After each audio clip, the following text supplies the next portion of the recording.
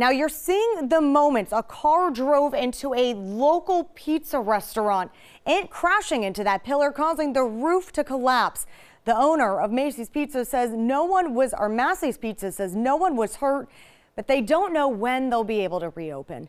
NBC4's Rob Sneed has been on scene for 3 hours talking to people in the area, and Rob, right now police are still out there trying to make sure no one gets near that building.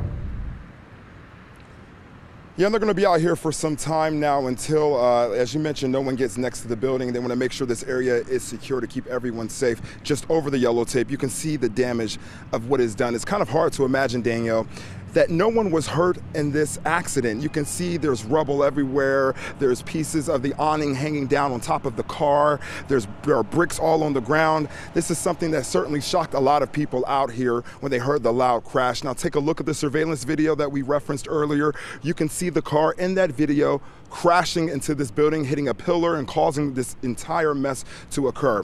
Now, I did have the chance earlier to speak with the business owner nearby. He told me he's just shocked that this even happened in the first place. I'm blessed.